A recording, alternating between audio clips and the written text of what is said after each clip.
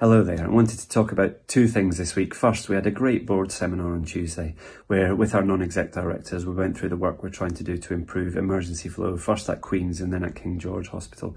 A couple of really clear things. One is that length of stay has increased across the board in the last couple of years.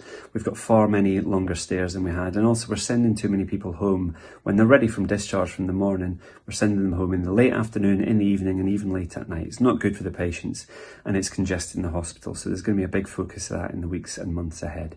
The second is to say that in July we're going to be saying thank you, and from the 22nd to the 24th of July, a series of events at breakfast, lunchtime and in the evenings to make sure that we cater for people who are coming off shifts and on shifts, including a family fun day, including a bit of live music as well. So do look out for information about that on the intranet. It's important that we take this time to recognise the fantastic work that you all do. And on a personal level, just thank you to Mr.